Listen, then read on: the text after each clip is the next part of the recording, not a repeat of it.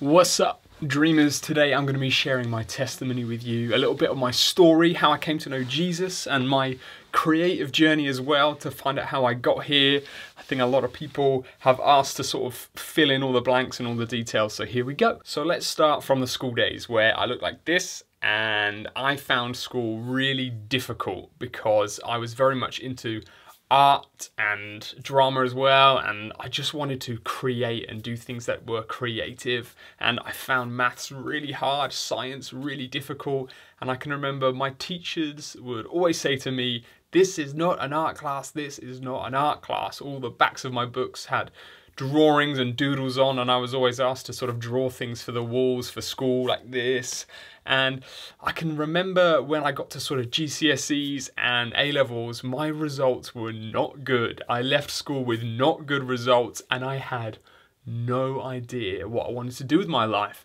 I had no idea where I was going, what a career looked like. I didn't think I wanted to go to uni and do more school and more work because I had such a bad time already. I've also only got one or two friends that I still speak to from that school time. I don't necessarily remember it as a positive experience, but outside of school was where I really started to find myself thriving and excelling, and that was through dance. It was also through things like free running. I used to do like flips and tricks and train in the gym quite a lot, and the dancing was taking me to do underground battles and things like that. I was part of a hip-hop dance crew. Here they are, the boys, and I loved these guys so much. They were my brothers, and we went through a really interesting time where we found ourselves sort of together, and we would dance together, and we thought we were so cool, and we didn't let anyone join our group. We were so cool, and we would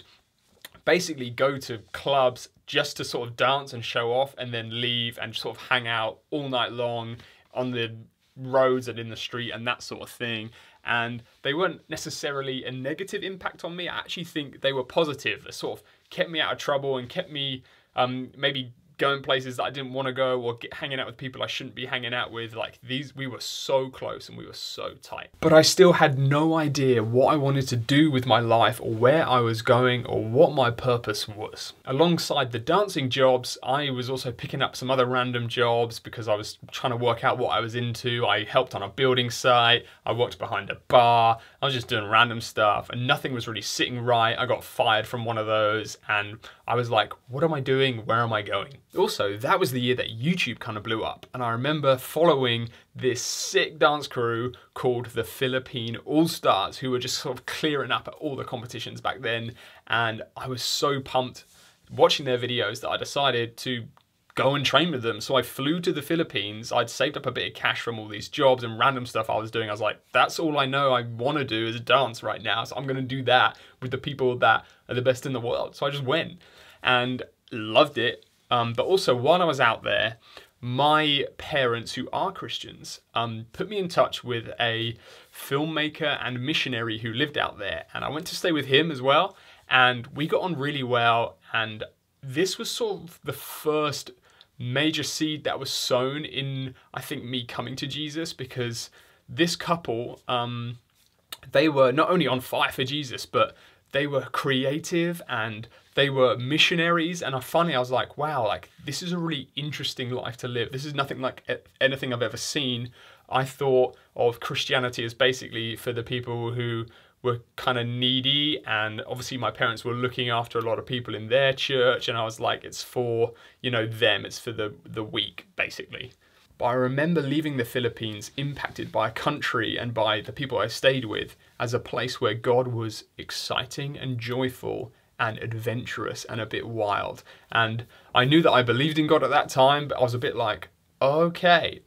Also, while I was there, that filmmaker asked me to make a music video for his niece. Now, she is called Moira De La Torre. This is what she looked like back then, and this is what she looks like now. Off the back of that music video we made, soon after that, she actually got signed and is huge in the Philippines right now, and she's great and lovely and loves Jesus, so check her out. I'd also made some other films with my dance crew, and people were saying to me, you should go and do something like this at uni. You should do media, creativity, film, that sort of thing. And so I did. I signed up to a uni course that was sort of very creative. There was sort of animation, film, photography, and that was at Westminster Uni in London, and I went off to uni in London. And this is where it got serious. My first semester of uni was not good. I was back doing work, which I was not good at, and bringing back these horrible memories, and I was sort of failing, and it was really dark. Everyone just wanted to go out and get smashed like every night, and that wasn't really my scene. And I missed my boys who I was dancing with, and I missed my family who are all just so like happy and positive, and it was just not good. I was living in this really random house above a chicken shop, and there was a lot of sort of dark, strange stuff going on in there as well at the time, and I was just getting confused, and I was getting really, really lonely and really sad. I finished up my assignments as quick as I could and went home to my parents, and I thought, do you know what? I don't think I'm gonna go back to uni. I think that's the end for me. But while I was at home, I remember going back to my parents' church and remembering the warmth, remembering the joy, and seeing everyone sort of thriving. And it struck me, I was like, I'm missing something. I'm doing something wrong here. I'm doing this in my own strength, and I'm feeling lonely, and I'm feeling disappointed. Something isn't quite right here. So I sat down with God, and I was like, okay, let's make a plan. I'm gonna go back to uni, and I'm gonna do things differently. I'm gonna find a church. I'm gonna go to the Christian Union. I'm gonna find some friends. I'm gonna read my Bible every single day. I'm gonna start fasting and praying, and I'm gonna give you, this is how arrogant the prayer was, and I'm gonna give you 1 month to change my life. And then I will decide if I'm going to be all in or all out. Okay, that's what you've got, as if, you know, I can just like tell God how it's going to happen or something like that. I ended up falling into a great crowd of Christians at the uni, including this guy here. His name was Samu. You can check him out. He is now a pastor in his church in Finland.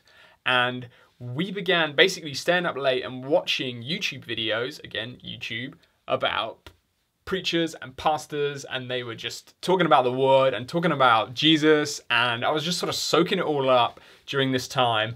And I can remember one night we were watching this video and it came up, and it was Todd White, Becoming Love. I remember the name of the video. Here's a clip. So the mission statement of the gospel is for you to become what love looks like, what love talks like, what love acts like. You cannot go wrong if you walk in love. You will not be rejected if you walk in love.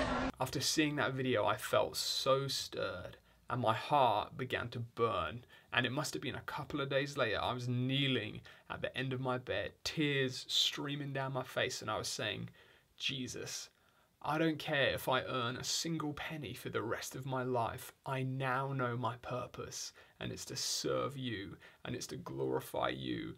Come and make a home in my heart.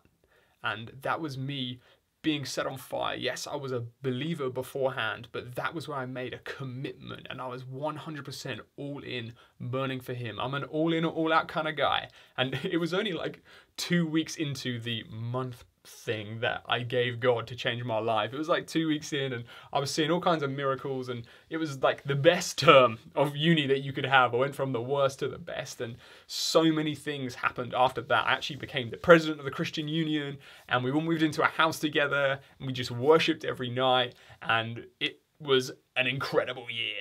Actually, I spent so much time doing Jesus stuff. It's a miracle that I came out the other end with a degree, and I was really into the sort of the film side of things and working out sort of where my place was in video and film, and still not entirely sure. I was still dancing and doing other creative stuff as well.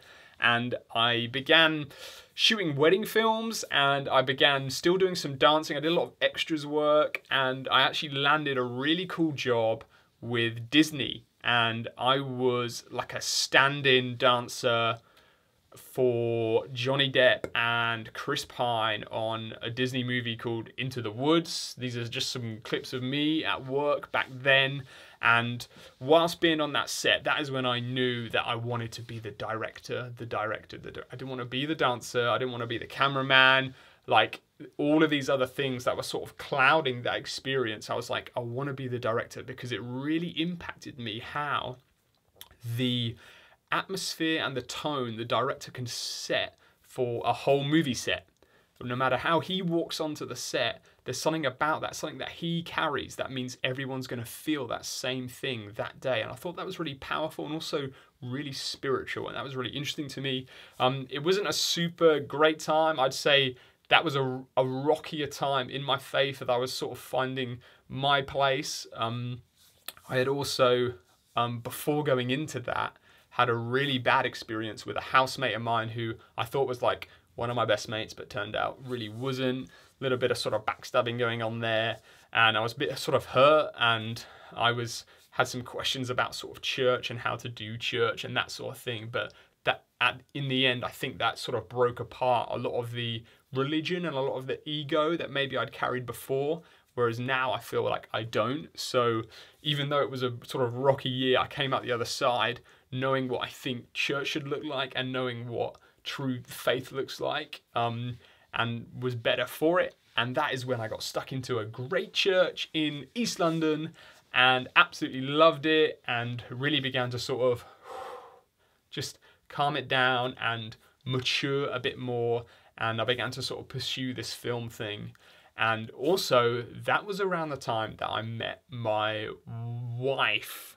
Now, that is a whole nother video. I'll put it in the cards, because that is a crazy sort of miracle testimony, wild and radical.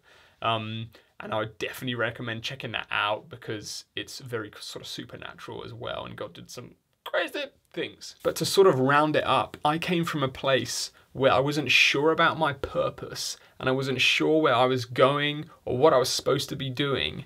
And now I'm at a place where I know my purpose and I know my calling, and it's to glorify Him and point people towards Him. And that is what I'm going to be doing. And He's given me sort of these skills in creativity to do that, in storytelling, in video, and other sort of creative stuff that I'm up to. And that's how I'm going to do it. So yeah, right now, if you are struggling with your purpose, if you are a creative person, if you're wondering where am I going and what am I doing, the answers can be found in Jesus. And it's so much simpler than I think we try and make it out to be. And you don't need to know what you're doing for your whole entire life today. It's a slow unraveling process.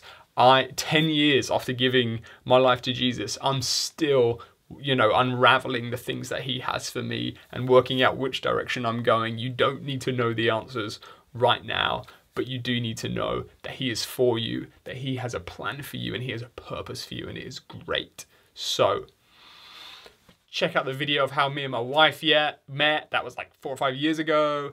And you are wonderful. You are beautiful. Jesus loves you. Peace.